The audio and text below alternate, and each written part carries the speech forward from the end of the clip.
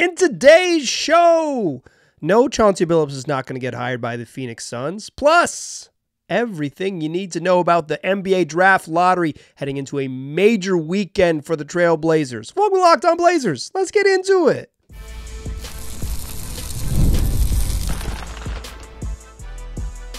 You are Locked On Trailblazers, your daily Portland Trailblazers podcast, part of the Locked On Podcast Network. Your team every day. What's up, world? It's your past first point guard and Trailblazers reporter, Mike Richmond. You are listening to another episode of Locked On Blazers, part of the Locked On Podcast Network, available wherever you get podcasts and also on YouTube.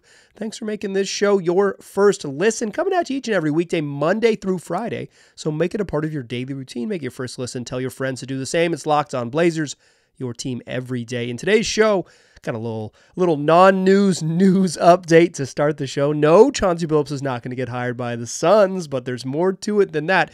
And then, as promised, we'll talk all things NBA draft lottery, a huge weekend ahead for the Blazers. The biggest weekend of their offseason thus far, and kind of jumping into what is next for them, as Sunday will determine the NBA draft lottery. We'll talk history of the Blazers in the draft lottery. We'll have some positive manifestations and talk about what's at stake this weekend heading into a Sunday draft lottery. Let's start with the non-news. This is basically news that like the too long didn't read version of this is that Chauncey Billups is the Blazers head coach still. He was the Blazers head coach yesterday. He's going to be the Blazers head coach tomorrow.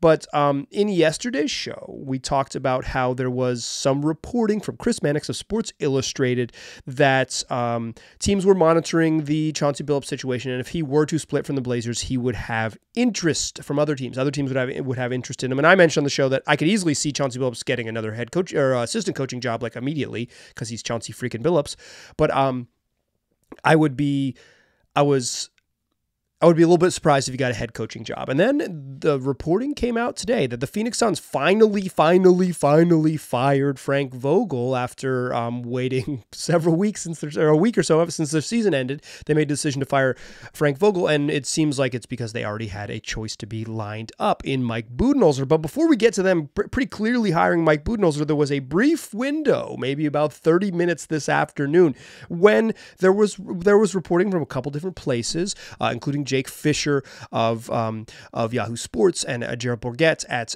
PHNX, that the Suns players, and I would say that my read on that means Kevin Durant and Devin Booker, but the Suns players were specifically interested in being coached by Chauncey Billups. And if they had say, they would have and had probably internally pushed heavily for the Suns to make a run at hiring Chauncey Billups. And I think that's unpacking the stuff from Mannix, right? Is that when he says like there would be interest in Chauncey Billups, there was. And quite frankly, I think myself, I said I would be surprised if Chauncey Billups got another head coaching gig, and it doesn't sound like he's going to, right? They're going to hire Mike Budenholzer, more on that in a moment. But like, I think I underestimated what we generally know about Chauncey Billups. He's well liked by players. He is still, if nothing else, Chauncey freaking Billups. He's a Hall of Fame point guard, the 2004 Finals MVP. For older players in the league like Kevin Durant, like he was in the league and played, he played, I think, 6 seasons after Kevin Durant was drafted. Actually, I think Chauncey Billups retired in 2013, so 6 full seasons with Kevin Durant in the league. For guys who are a little bit younger, he was, the best player on a finals team when they were in high school or whatever it was, or even a little bit younger. But like, he's an NBA legend, a modern 21st century NBA legend for these guys. And moreover, when you talk to the Blazers players, what do they say about Chauncey Billups? They value his input. They have a great deal of respect for him. People just don't badmouth him. Players like him. If there is a positive thing you can say about Chauncey Billups' coaching staff, unequivocally positive, the players like him. Damian Lillard, in his 2 seasons with Chauncey Billups, had positive things to say when he left, right? Like, we haven't heard from someone who's, and I guess this stuff doesn't come out that common, but like someone who left and said like, I hate this dude. I don't think he got along very well with Robert Covington or whatever, but like, for the most part, you hear good players like Chauncey Billups. And I think this is sort of maybe something that I was in general underestimating. Then again, the Suns waited to fire Frank Vogel, probably very specifically so they could hire Mike Budenholzer. There was like a 40-minute period when the Suns officially announced it. The newsbreakers all had it.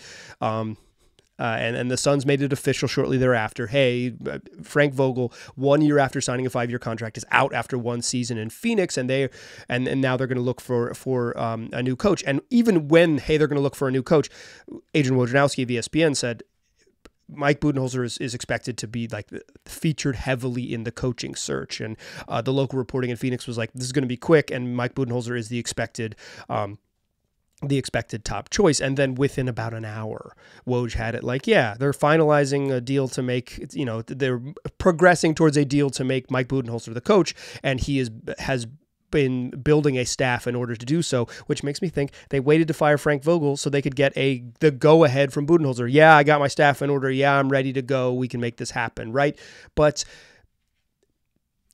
there was some interest in Chauncey from players across the league, and I think that's telling. The Suns are talented. The roster's flawed and it's a mess, and they probably just like cashed in too many of their assets to ever get like really good. But when you have Kevin Durant, who was excellent this season, you have Devin Booker, you're going to be competitive. Maybe not like championship level good, and maybe I don't know that they have a path to like easily building a championship level team, but certainly not easily. But they're going to be good. They're a competitive team that has championship aspirations, even if I don't think they have championship realities. That's the kind of job you would hire Chauncey Billups for. Quite frankly, that was sort of the job he got hired for in Portland, right? The Blazers weren't that good. They were a playoff team with aspirations to be better than that, right? They'd won, I think, 42 games the prior season, and they were clearly flawed, but they were like a playoff caliber team in a good Western Conference looking to take the next step from like good playoff team to like team that can win a playoff series and be a threat beyond that. And Chauncey Billups was hired not to be this like amazing tactician, but he was hired to be the voice in the room that could get the most by being well-liked and respected out of a veteran talented club, which is exactly kind of the job in Phoenix, right? The job that Chauncey Billups currently has, coaching a very young team that needs to learn, he wouldn't have applied for that job, and the Blazers would have never hired him for that job. But the job in Phoenix is more akin to probably what he was sort of hired to do here in Portland, right? It's more in line with like the job description that he was chosen for or earmarked for, and then eventually hired after a coaching search. But like it was. I think, the news here is that Chauncey Billups isn't going anywhere. He's not going to get hired by the Suns because Adrian Wojnarowski has it pretty firmly that they're hiring Budenholzer. They haven't made it official, but Woj has done the things that he does when he has something that is a stone cold lock, which he has tweeted about it a couple times, gone on TV to talk about it, and written a story on ESPN. So I think that one is done, even though it's not official. It's like Woj, it's heavily Woj reported, and nobody has it any other way. But, so this is non-news, but this, like, we follow the breadcrumbs on the show. This is a breadcrumb based show. So we're going to follow the breadcrumbs here. That's what we do. Chauncey Billups, still the Blazers head coach, not going anywhere, but I think it's worth kind of parsing out, the breadcrumbs, untangling the spider webs, whatever you want to, whatever metaphor you want to use there on sort of the coaching search and the Blazers' future with Chauncey Billups and all of those things. The truth is, ain't nothing changed. But we have a little more details and a little more color about how things have not changed. Okay, in the second segment, let's talk Blazers draft lottery history as we shift to all things draft lottery this Sunday, noon Pacific time on ABC. You're going to be able to watch the draft lottery, a major moment. The first really, truly big moment of the Blazers offseason happens this weekend. So let's get you all the info you need ahead of Sunday's big event. Join me in that second segment, won't ya? First, I want to tell you that today's show is brought to you by PrizePicks. It's daily fantasy made easy. And right now we got the NHL playoffs and the NBA playoffs rolling along.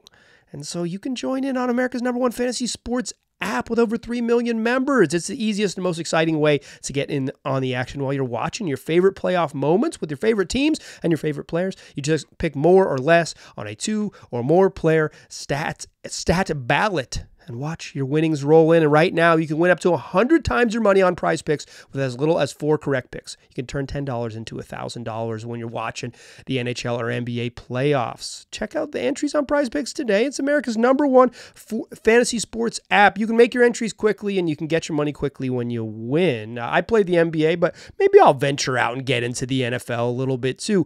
Whatever it is, go have a little bit of fun. Download the app today and use the code LOCKEDONNBA for a first deposit match up to $100. To match you dollar for dollar on your first deposit up to $100 when you use the promo code LOCKEDONNBA once you download the app. It's PrizePicks. Pick more, pick less. It's that easy.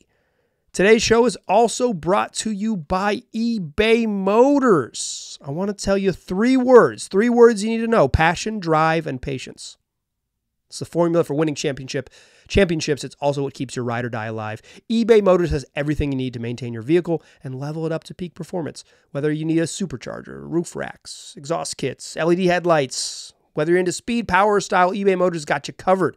With over 122 million parts for your ride or die, you'll always find exactly what you're looking for. And with eBay Guaranteed Fit, your parts guaranteed to fit your ride every time or your money back, because with eBay Motors, you're burning rubber, baby, not cash. With all the parts you need at the prices you want, it's easy to make your car the MVP and bring home huge wins. Keep your ride or die alive at ebaymotors.com. Eligible items only, exclusions apply. eBay Guaranteed Fit, only available to U.S. customers. All right. Let's talk draft lottery. Enough non-news news. Let's talk draft lottery. This weekend's huge for the Blazers. This is the most pivotal summer that they've had since last summer, when they had to freaking trade Damian Lillard. I don't want to oversell this summer like it's like, hey, blah, blah, blah, blah, blah, blah. It's like last year they traded a franchise icon, right? This isn't as big a summer as that. And last year they tried to thread the needle, or they didn't try to thread the needle. They just tried to tear it down, and they successfully did so, right? This summer they're building back up, but they have so many things they need to get right. Because they're really far away from what they need to be. They're light on talent as is. And that's the truth of it, right? Is that they're just a light on talent. So part of building up from being light on talent, and Joe Cronin said as much at his end of season press conference, he knows the deal, is that you got to get the draft right. Whether they make 1 selection, whether they make 4 selections, they have 2 likely lottery picks and 2 second rounders, 34 and 40 in this draft. No matter how many picks you make and trades you make around it, they got to get the draft right.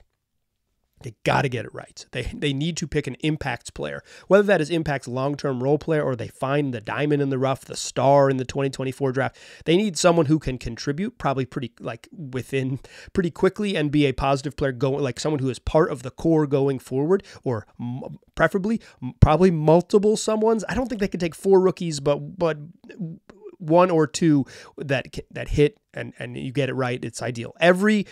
There's a lot of people's like, tanking doesn't work, and it's hard, right? Like, plenty of teams stay bad forever, but the commonality between teams that get out of the rut is they nail draft picks. That's the trick. You nail draft picks. But before you nail draft picks, you got to find out where you're picking. And this Sunday, the draft lottery will determine where the Blazers are. They have the 4th best odds, and they also they are owed a pick by the Golden State Warriors, who are at the back of the lottery, 14th best odds. Golden State can only jump up into the top 4. So when they do the draft lottery and they announce and they flip over Golden State cards first at 14, that means the Blazers get that pick right there at 14. If they don't, they show any other team when they flip it over, that means that Golden State's in the top 4 and the Blazers are going to get a future pick. So right away, there's a little bit of excitement for you. But before we get deeper into what's at stake and all the odds you need to know, let's talk draft history. Let's get a little bit in the way back machine and talk where the Blazers have been in the draft lottery, because traditionally they've been pretty good. By virtue of making the playoffs for 2 consecutive decades, for 21 consecutive seasons,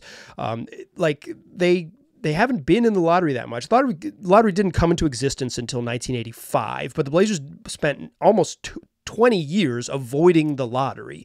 They weren't in the lottery until 2004, when things got a little bit dark. And even that year, they were 13th. They were the back half of the lottery. So they've been in now 10 times. And if you're watching on YouTube, I've got a little draft history lottery graphic that I crafted up for you. If you're listening to the audio feed, I'll walk you through it in any case. But this will be the 10th time the Blazers find themselves in the lottery. And they have moved up. They moved up in 2007, famously from seventh to first, and ended up picking Greg Oden. There was no one else available in that draft. Don't look back. But in 2005, they also moved up. They moved up in 2022, or excuse me, they moved up in 2023 last year. Like they've had those moments of success, but the big one was in 2007. In 2004, the first year they won the lottery, didn't go anywhere. 2005, they had the fourth best odds and slipped and moved up to third. In 2006, the best odds, the worst record in the NBA, and they fell back. But in that draft, they ended up coming away with Brandon Roy and LaMarcus Aldridge, so it's not all bad. Even if you lose the lottery, you can still make moves. Then the following year, Brandon Roy wins Rookie of the Year. They send him to, shout out to Andre Bargnani for getting that one vote, so Brandon Roy didn't get unanimous Rookie of the Year. In 2007, Brandon Roy goes to the lottery, sits up there at the lectern, and wins the whole dang thing, and the Blazers drafted what I assume is a multi-time All-Star who is now currently playing on a new team in the desert. Actually, it was Greg Oden, and I think he turned out fine. I'm not going to look it up. The following year, they didn't make the playoffs again, but they were back to 13th, and they didn't go anywhere. Then they made the playoffs for a handful of seasons, and then dropped back in when that Brandon Roy's hurt, Greg Oden's hurt, and the team mutinies on Nate McMillan. They end up back in the lottery, and they actually ended up with 2 lottery picks because they made a trade sending Gerald Wallace to the Brooklyn Nets in exchange for a lottery pick. And the Nets had the sixth best odds, and they didn't go anywhere. And the Blazers, with their own pick, was 11th, and they didn't go anywhere. The Blazers stood pat at 2 spots, 11 and 6.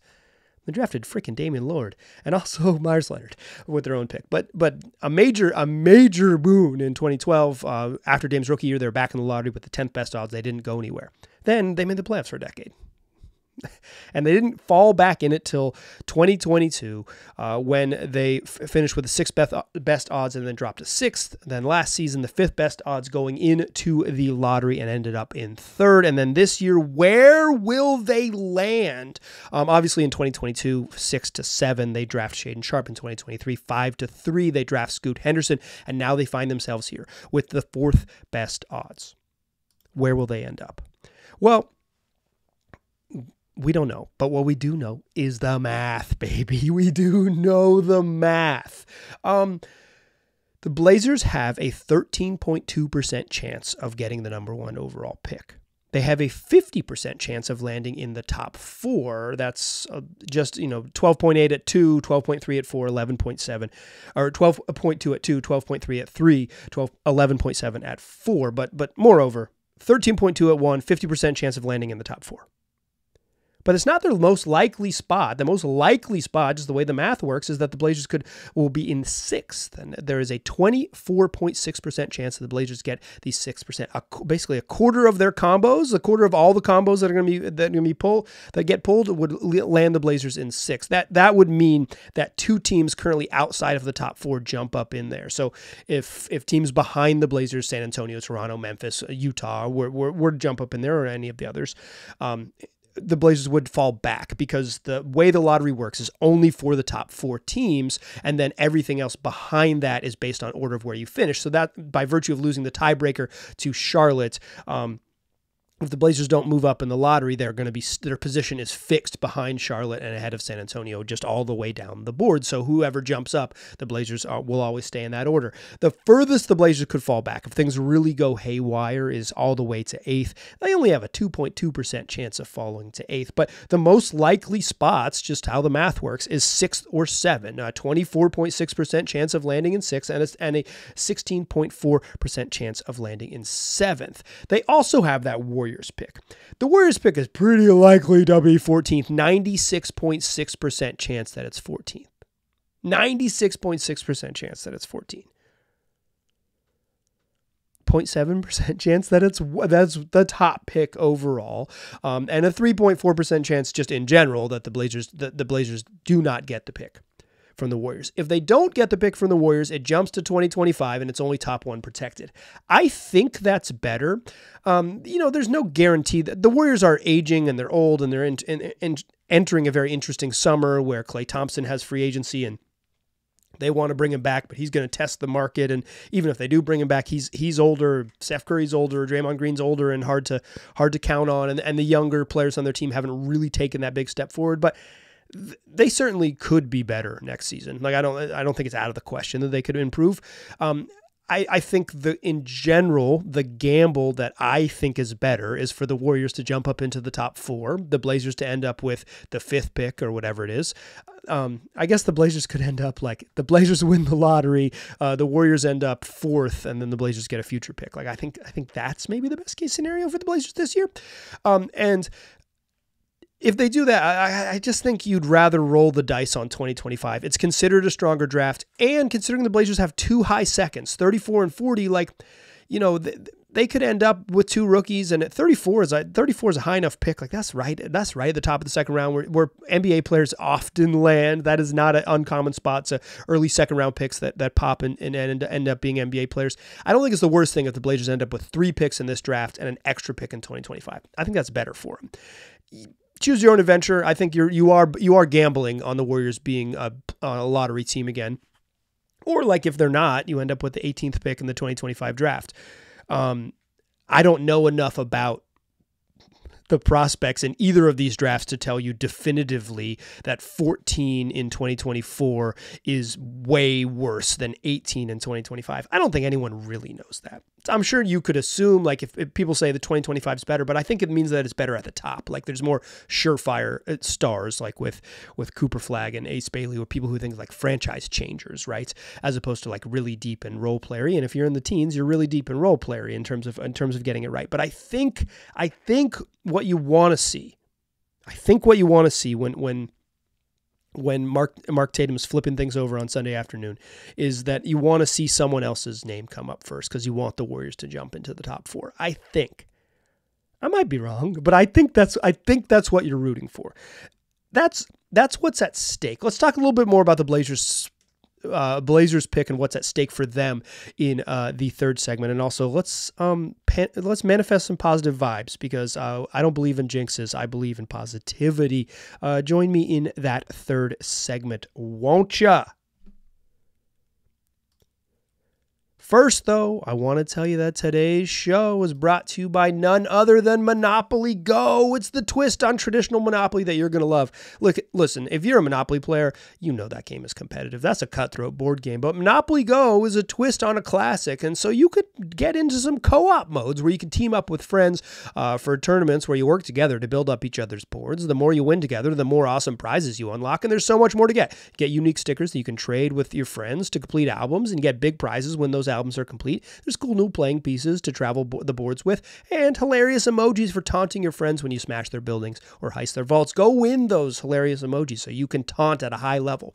Plus, Monopoly Go feels new and exciting every day with constantly changing tournaments and challenges. A ton of those tournaments and challenges include their own unique mini games, like digging for treasure or a robot pachinko machine. And there's tons of timed events that will help you win big, like massive multipliers for everything you win or rent frenzies. There's always something fun to discover in Monopoly Go, so get off the bench, go download it now for free on Google Play or the App Store. Game on. Still a pass first point guard. I'm still Mike Richmond, and you are still listening to Locked On Blazers. So we talked about what's at stake with the Warriors pick. What's at stake with the Blazers pick? I want to touch on this briefly here. I think, and this isn't a bold thing to say. I'm not being real. I consider myself smart. I think I'm a smart person in general, but this isn't like a real big brain thing. I think it's better to win. I think you want the number 1 pick. There's a lot of kind of game theory around a draft that is considered weak. And I think there is like this, a bad draft, and talking to people who do this professionally, a bad draft just means that there aren't franchise changers. That doesn't mean there aren't good players in this draft. And if you look at the history of drafts, even bad drafts have good players in them. Like even the awful ones. 2013 is the one that really comes to mind. Giannis Antetokounmpo was in that draft, right? Like even the awful ones. It's like, I know Anthony Bennett went first, right? I know there's a whole mess up top. You could even argue like the 2006 draft was kind of a mess, except for the Blazers like really got it right, other than the rest of the teams that really were pretty deep, pretty messy along the way. But like even bad drafts, there are stars in them.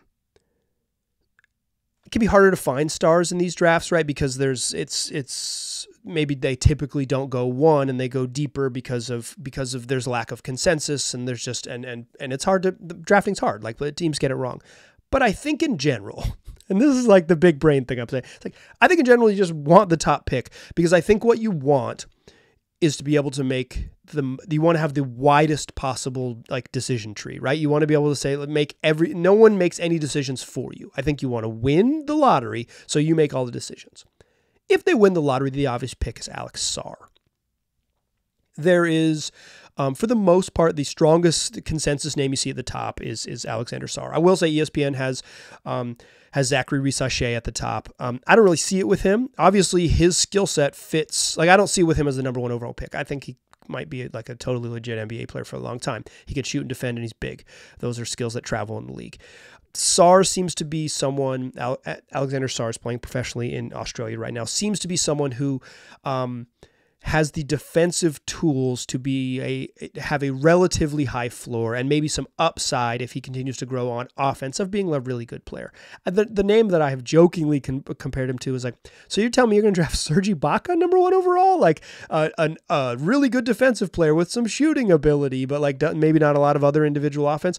He's probably better than Serge Ibaka as that sort of joke, right? Like his ceiling is certainly higher than that. But Ibaka's pretty good. He's a pretty good player in good teams.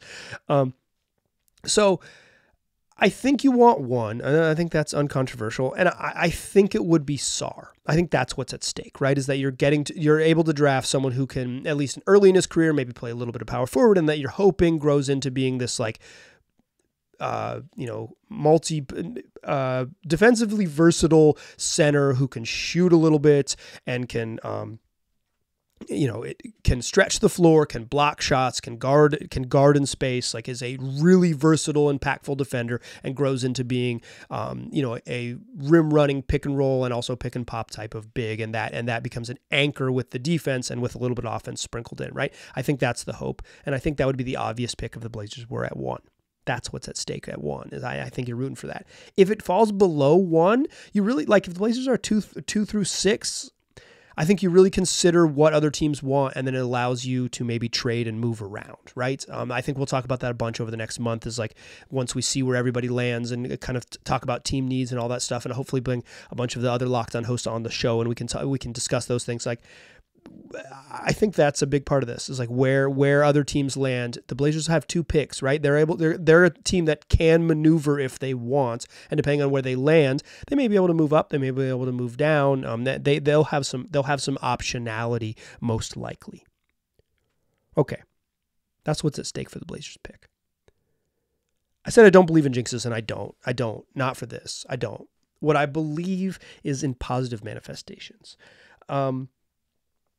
I'm a little superstitious. There's some things I won't do when I'm watching my beloved Tar Heels, hence the Tar Heel hat for this one.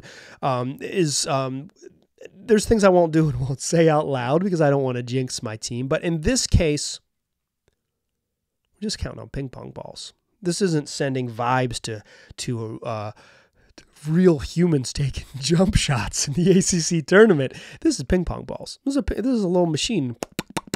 It's the magic. That's what I'm rooting for. The magic of good ping pong ball combinations. So I don't believe in jinxes here. I don't believe in it. I believe in positive manifestations. So if you're listening to this in your car, maybe pull over and chill for a second. If you're listening to this while you're walking your dog in the morning, or if you're sitting down somewhere at your desk or wherever it is you might be listening to it, give yourself a moment here. We're going to do this in about 40 seconds. Pause for a moment. Take 40 seconds out of your day. With the first pick in the 2024 NBA draft, the Portland Trail Blazers select. One more time for you. This is positive manifestation. Let's do it one more time. With the first pick in the 2024 NBA draft, the Portland Trail Blazers select. Envision it, believe it, see it. They're going to win the lottery. That's a little positivity for you on a Friday. I need some of your help, some of yours help. I want to do a project this summer. This is not going to be something that comes out super soon, but I need some of yours help on a project I want to work on this summer. If you are someone who goes to Blazer games, whether you're a season ticket holder or someone who goes, I would like to hear from mostly people who go to like in the 4+ games a year range. If you've been to one game over the last decade, I'm happy for you. You can send me an email, but that's not what I'm looking for. What I'm looking for is people who regularly go to Blazer games. Whether you live in Portland or whether you live outside of the city and you come in for games, I would love to hear from you for a project I'm working on. Email me, lockedonblazerspod@gmail.com. That's lockedonblazerspod@gmail.com. Send me an email, and I will tell you what I'm working on. If you are interested in being involved, it wouldn't necessarily being on the show, but there will be opportunities to be on the show if you were to be interested in it. Hit me up, lockedonblazerspod@gmail.com. That's what I'm looking for. If you're particularly, I'm looking for season ticket holders, and I'm looking for people who regularly attend games.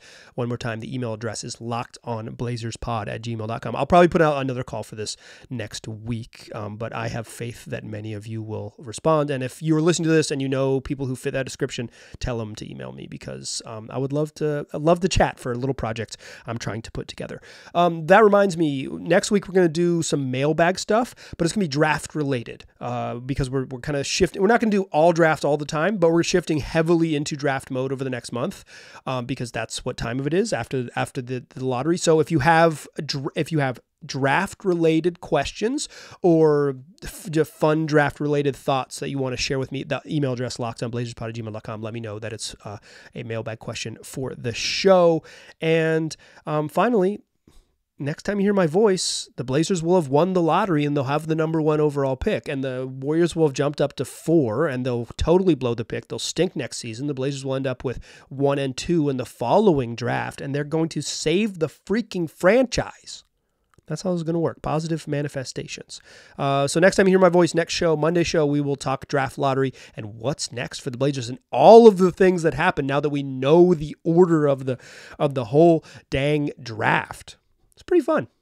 Now we'll have a little clarity on what's next for the Blazers, or at least what's ahead for the Blazers. That will be Monday's show. Typically, Sunday shows come out early. It's Mother's Day.